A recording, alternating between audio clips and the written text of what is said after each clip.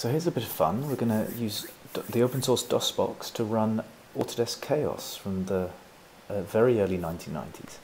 So here, first thing we've got to do after we've downloaded the Chaos software and we've extracted it, basically have to mount a C drive, mount the C drive or mount a drive to give us access to that, and then we can go down inside it, and then we actually launched the old batch file called old bat, which has special significance if you're a Brit. But anyway, you saw the Autodesk calipers there on the loading screen, and then you see that down in the bottom left.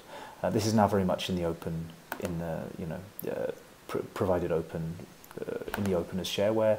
There's nothing to do with Autodesk anymore, but it's nice to see the old logo.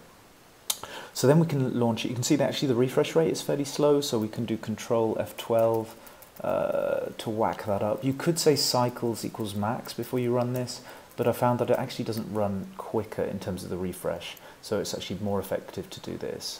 And then you can really just sort of drill down into the fractal, letting it generate, which is pretty cool. And there, obviously, when there's more detail, it takes a little while longer to resolve or to generate the graphics at a at that fine level of detail. So we'll just let this go through. You can see the resolution's pretty nice considering it's a 25-year-old piece of software.